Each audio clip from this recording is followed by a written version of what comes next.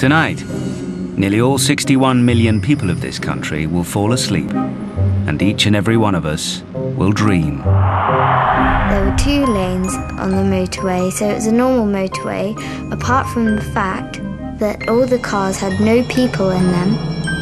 I'm holding a big glass of milk, and there's a head of lettuce in it.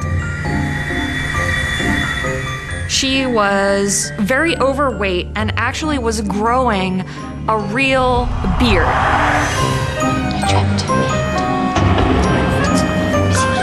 It's an extraordinary world full of pleasure and pain. I descended from the sky onto this sort of beautiful fairy tale. I've been choked and I've been stabbed and I've been shot. But why we dream is one of science's great mysteries. I don't know anybody who isn't fascinated by dreams. I mean, they are outrageous events in our lives. It's only now that science is beginning to reveal the bizarre complexities of this secret world. Why would Mother Nature highly activate your brain, paralyze your body, sexually activate you, and force you to watch these things we call dreams? Why? Why would Mother Nature do that? Much of what we thought we knew about dreams appears to be wrong. Without nightmares, there is a good chance that humanity wouldn't be here at all.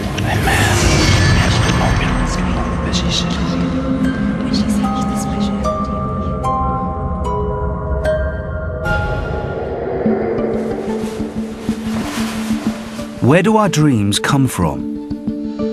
If you want to understand human nature, the human mind, what makes us tick, you need to look at dreams.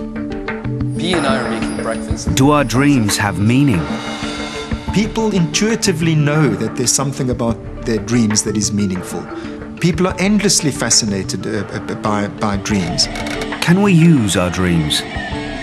Those people who dream about it actually end up performing better the next time.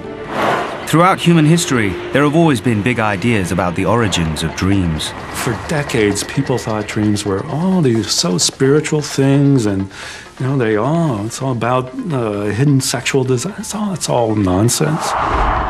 Scientists have long held the belief that dreams have a purpose. Dreams have been responsible for 2 Nobel Prizes, the invention of a couple of major drugs, other scientific discoveries, visual arts. When you share a dream with somebody, you're saying, here's some information about me that I haven't faked, and therefore